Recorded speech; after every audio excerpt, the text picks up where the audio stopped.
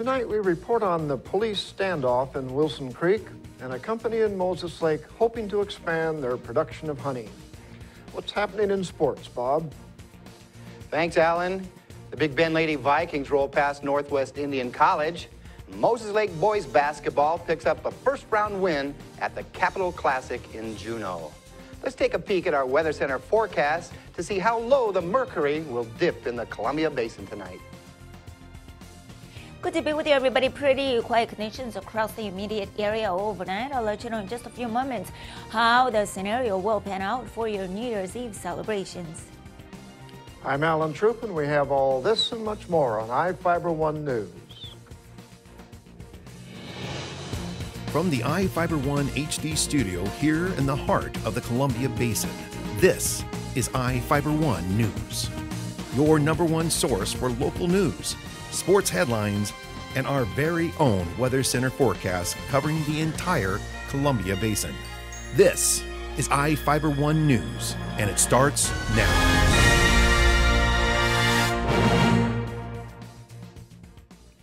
A 4-hour standoff in Wilson Creek on Christmas ended when 79-year-old Philip Pearson Sr. surrendered. Soap Lake police responded to a report that Pearson took his 77-year-old ex-wife out of McKay Healthcare and Rehabilitation Facility in Soap Lake against medical advice and without approval. According to the Grant County Sheriff's Office, police learned Pearson was reportedly holding his ex-wife in his Wilson Creek home in the 200 block of 4th Street. The Moses Lake Tactical Response Team entered the residence after negotiations failed and the suspect was arrested. The woman was taken to a hospital for evaluation. One Grant County elected official got an early start and was sworn in before Christmas. Reporter Cameron Probert has the story. Grant County's new prosecutor was sworn in last week.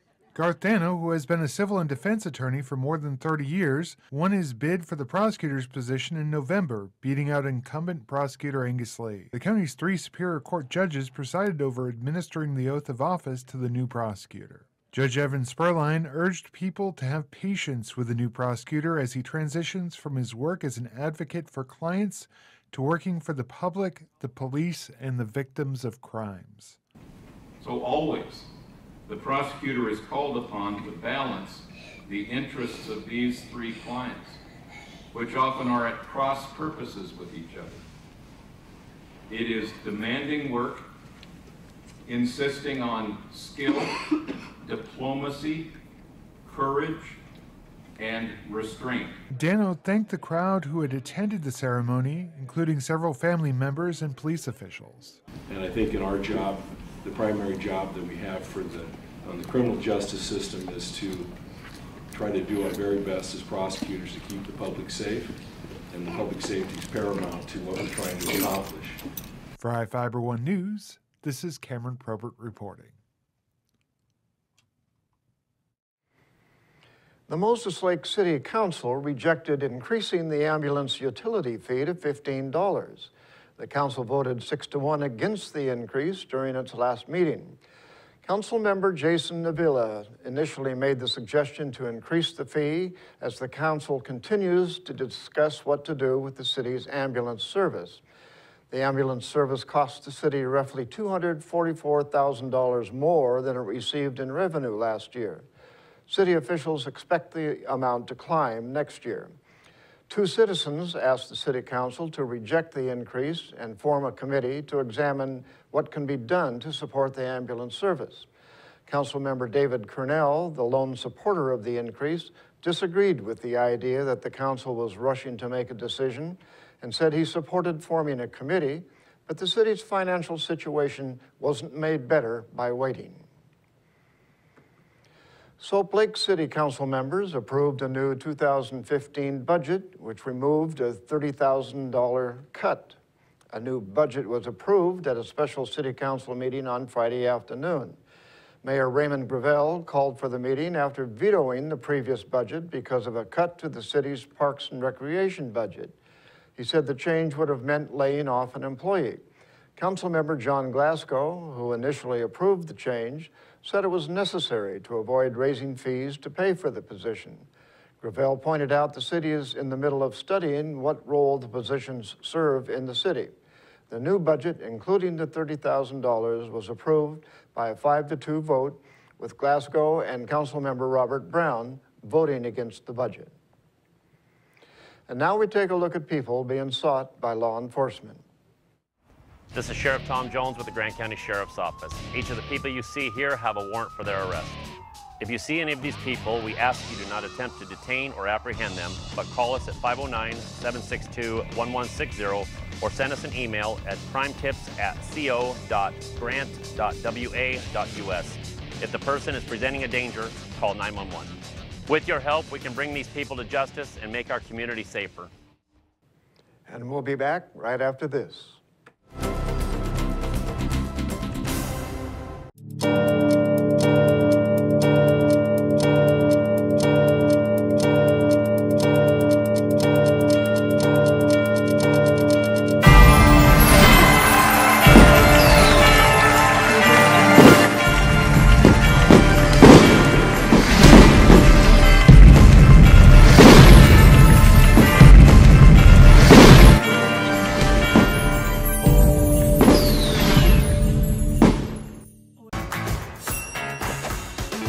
When you find out about the DQ $5 lunch, all this food for only $5, you gotta tell people about it.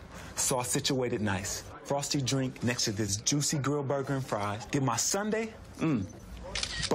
I just dropped a $5 lunchagram on all my friends. Get ready for a little $5 indie. Michael, we like your style. The $5 lunch. Entree, fries, drink, plus a sundae. Only at your DQ. This is fan food, not fast food. Hello everybody, good to be with you. I'm Ceci Gutierrez with your local weather report from the One News Weather Center. And it is brought to you by your Bud Clary Toyota dealer, Toyota. Let's go places. Let's begin with a quick look at your headlines across the area. Frigid temperatures across the region. Overnight tonight, dry, cold, and blustery, gusting up to 30 miles per hour. And this Arctic air mass expected to remain in place. These below average temperatures as well across the entire region, with this cold air mass even into possibly New Year's Day across the immediate area. Normal high should be around 32 registering this afternoon across the region. Average low for Ephrata 20, the low was 30, and the sunset at around 4:16. Now across Moses Lake, a similar scenario, a couple of degrees below where we should be for this time of the year. Here's a quick look at the conditions and temperatures right outside your door. Dry, clear skies. Temperatures in the mid-20s. That wind out of the north-northeast at around 18 miles per hour. Wind chill values overnight tonight just below zero. This Arctic air mass continues to filter into the immediate area. All of this precipitation exiting the region in a scattered form. Snow activity across central and eastern portions of Oregon and across inland northwest, drying up, clearing up as the night progresses. And as we head into this Tuesday, beautiful dry conditions, but very cold temperatures in store for the entire area. Wednesday overnight and into, or better yet, Tuesday overnight until Wednesday, dry conditions expected to continue. Unsettled weather will remain confined to central and northern portions of western provinces across Canada. Here's a quick peek as we head into this Tuesday afternoon. Dry conditions. Notice these temperatures dipping into the lower 20s across the Tri-Cities area. Spokane barely in the upper teens, and Monterey around the 20-degree mark with dry conditions. Taking a closer look across the basin with mostly sunny skies. Bridgeport expected to be around 21, and across Ephrata in the mid-20s. Moses Lake similar temperature. Wilson Creek and even points northeast similar conditions. Dry with these readings below average. And here's a quick look at what we can expect this Wednesday into Thursday, rolling in or ringing in the New Year's with these below average temperatures. And notice overnight Wednesday barely around the mid-teens, but as we head into the overnight hours across the immediate area, these readings in the single digits. And Tuesday night into Wednesday, dry conditions with temperatures in the lower teens. This segment brought to you by your Bud Clary Toyota dealer, Toyota. Let's go places. Be right back with sports. You don't need me to tell you that 4 and all-wheel drive time is on its way. But maybe you didn't know your local Toyota dealers are gearing up for the season with special savings on our top-selling 4 and all-wheel drive models. From tough Tundra trucks to our best-selling CUV RAV4 or Venza, the perfect blend of all-wheel drive with safety and style. Plus many others. The bottom line is exceptional 4 or all-wheel drive savings just in time for winter. For full details on these and other savings, visit any of your Inland Empire Toyota dealers. Toyota, let's go places. Bud Clary Ford Honda is proud to be an automotive leader in our area. Since opening our doors over 54 years ago, we have kept a firm commitment to our customers. We offer a wide selection of vehicles and hope to make the car buying experience as quick and hassle-free as possible. You can trust that we will get you into the car or truck of your dreams. Bud Clary has an experienced and reliable service and parts department that is open extra hours to help fit our customers' hectic schedules. Come for a test drive today at 1200 South Pioneer Way. We are a proud supporter of Columbia Basin Athletics. 5 players scored in double figures, and Big Bend beat Northwest Indian College 84-68 at the Skagit Holiday Tournament. Aubrey Vale paced the Lady Vikings to a round 1 win with 18 points. Riley Jamet added 17, Chelsea Baker had 13, and Julia Bonner and Mackenzie Windley finished with 10 each. Big Bend held a 47-26 lead at the break. Northwest Indian outscored the Lady Vikings 42-37 in the second half, but dropped the contest by 16 points. Big Bend owned the glass with a 53-26 advantage. Vale pulled down a game-high 15 rebounds. The team drained 10 of 23 shots from behind the arc. The Lady Vikings match up with host Skagit Valley today in round 2. The Running Vikes take on Olds College tonight at 9 in the opening round of the Big Bend Holiday Classic. Moses Lake boys beat Napa Christian 74-36 in round 1 of the Capital City Classic in Juneau Saturday. Derek Martinez and Mitch Holman hit 3 shots each from three-point range, and the Chiefs led 49-17 at the half. Moses Lake opened second half play with an 11-0 run to push the score to 60-17. 15 of the Trojans' 19 second half points came from beyond the arc. Holman led the Chiefs' attack with 13 points. Cesar Sandoval added 12. Ricardo Gonzalez had 10, and Martinez finished with 9. Moses Lake takes on Haynes today in round 2. Wharton boys beat Moses Lake JV 52-32 to capture the Moses Lake Christian Academy Christmas tournament. The Cougars were led by J.L. Delgado, 17 points. Pedro Gonzalez added 15. Wharton led 15-11 at the end of the first quarter and was up 30-24 at the break. The Cougars hung 22 second half points on the board to the Chiefs' 8 to win going away. NFC opponents' biggest fear came to light as the road to the Super Bowl must now come through Seattle. A win over St. Louis and an Arizona loss to San Francisco wrapped up the NFC West for the Hawks. It also gave the team a first-round bye and home field advantage throughout the playoffs. The Rams gave the Hawks all they could handle through 3 quarters. Field goals by Stephen Hauschka and Greg Zerline had the score knotted at 6-all. A 9-yard TD run by Marshawn Lynch 2 minutes into the 4th gave Seattle some breathing room. Bruce Irvin's 49-yard pick 6 with just under 10 minutes left sealed it for Seattle. 3 coaches' heads were on the NFL chopping blocks, and all were lopped off at the conclusion of the regular season. The Jets axed head coach Rex Ryan. The Bears parted ways with Mark Trestman after just 2 seasons, and Falcons head honcho Mike Smith was relieved of his duties. 49ers head coach Jim Crybaby Harbaugh is expected to take over the helm of the University of Michigan program. We'll be right back after this.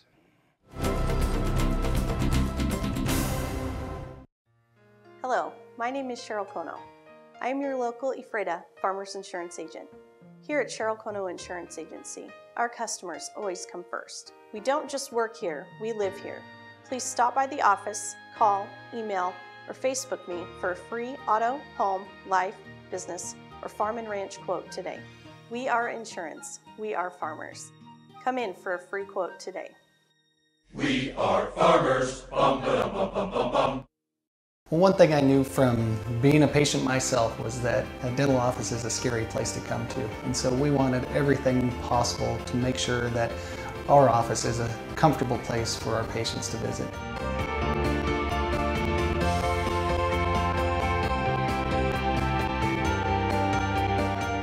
The patients that I have, my clients, have made me a part of this community, and we want to give back in every way possible.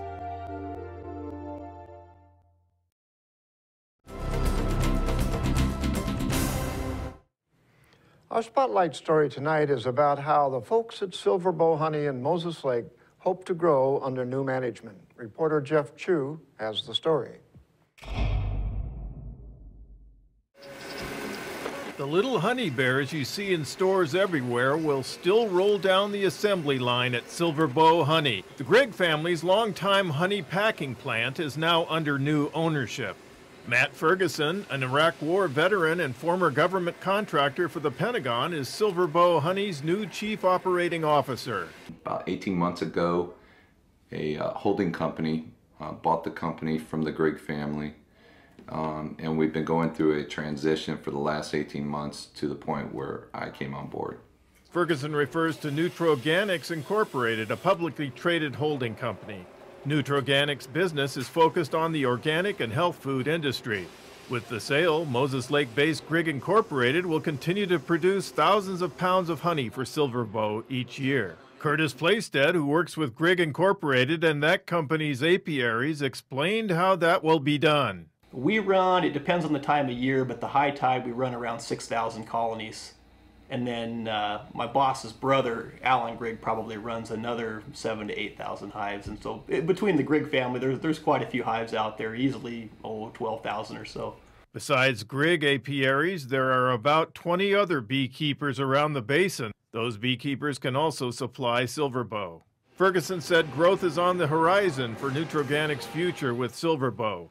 The goal, obviously, is to increase capacity to the point where I can hire more people.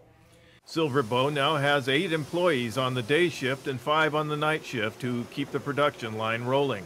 Ferguson admits he has learned a lot about the honey business since starting his new job in November.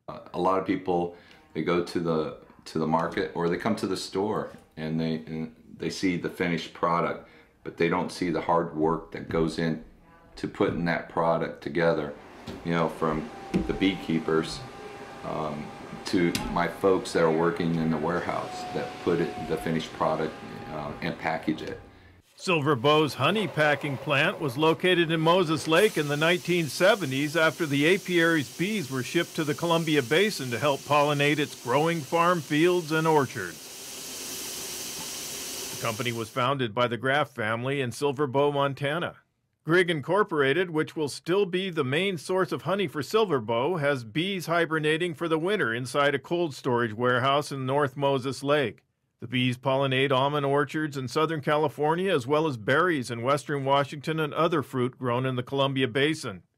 The Silverbow packing plant on East Wheeler Road has a retail Columbia Basin honey product shop fronting it and open for business. The 38,000 square foot Silverbow plant packs more than 5 million pounds of honey a year, according to the company's website at silverbowhoney.com. Ferguson said he believes that the variety of honey Silverbow produces will give it the edge in the marketplace. We also have honeycomb honey, raw honey, local honey, and that's, I think the variety is what sets us apart from our competitors. I'm Jeff Chu for iFiber1 News. We will be right back after this. Are your kids rough on your furniture? Things looking a little run down? Then come to More Furniture in Ephrata and we can help get things back in order. We have all the top name brands made with strong quality support, including Sealy Posturepedic mattresses, because whatever you do in bed, Sealy supports it. The next time your furniture is in need of some replacing, stop into More Furniture in Ephrata, locally owned and trusted for over 100 years. Attention business owners. The deadline is fast approaching to advertise in the 2015 edition of the Moses Lake Local Book. Don't be the only business left out. In print or online, it's the best way to reach your customer when they're ready to buy. Call today to place your ad by calling 877-738-9829 or by visiting us online at www.statewideyp.com. The Moses Lake Local Book Telephone Directory. Simply the best advertising.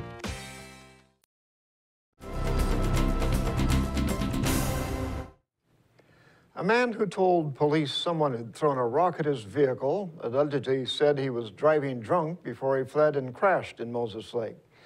T.J. Beatty, a 29-year-old Moses Lake resident, reportedly pulled up to an officer early Sunday morning in the area of North Evelyn Drive. He told the officer someone had thrown a rock at his vehicle.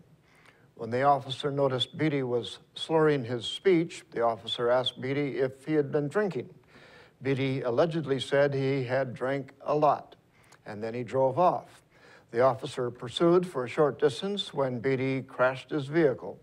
Beatty allegedly then fled on foot and was arrested shortly after for DUI, driving with a suspended license, eluding, obstruction, and possession of methamphetamine.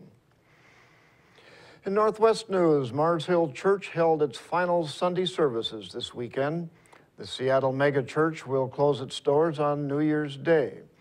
The church fell on hard times this year due to financial problems and the resignation of its founder, Mark Driscoll.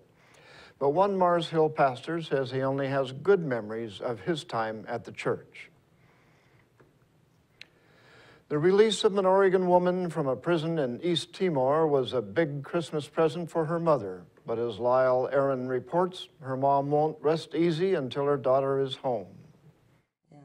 Bernadette Kiro got a call from a lawyer on Christmas Eve that her daughter Stacy Addison was being released from prison. She was able to call me on his cell phone, and of course I was crying, and, happy, and just really good to hear her voice.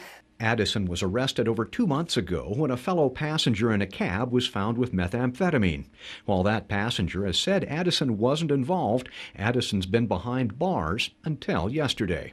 She, of course, was happy and to be out of there, but just kind of in shock. But Addison can't leave Timor until she gets her passport back. And I've also heard that they can keep her for the trial. Caro is still cat-sitting for her daughter, and while Addison's release made for a Merry Christmas, Caro is still hoping for an even happier New Year. That she can have that passport in her hand, get on a plane, and, come home. In Klamath Falls, this is Lyle Aarons, NBC2 News. A woman is reunited with her first car, a 1967 Mustang, 28 years after it was stolen. Mariana Hicks has the story. It's absolutely amazing. The license plates to Linda Alsip's 1967 Mustang are finally being put on after 28 years. That's because someone stole her car less than a year after she bought it. Kept my plates. I don't want to say I gave up hope, but I did give up hope. It was just a wonderful memento to have from having your first car. But, now actually having my first car back, it's a phenomenal feeling. No one knows exactly where the car has been since 1986. All we know is someone bought the classic. When a California Highway Patrol trooper was performing VIN inspections on it, he noticed something wasn't right, and his gear started shifting. The officer, through his due diligence, a lot of investigation, was able to verify that it was stolen, even though a lot of the paperwork and everything had been lost or had been purged through the system. The find revved up memories in Linda's mind, memories of her late father. He taught me how to change the oil in vehicles on this car. He's no longer with us, so it's very bittersweet. Also bittersweet, the fact it was CHP who recovered the car, the same agency who gave her her first ticket in her very first car. It's like winning the lottery. It happens to some people, but very few and far between, and for it to happen to me is just an amazing feeling. And that's going to do it for us here at I-501 News. We want to thank you for watching, and we'll see you again tomorrow.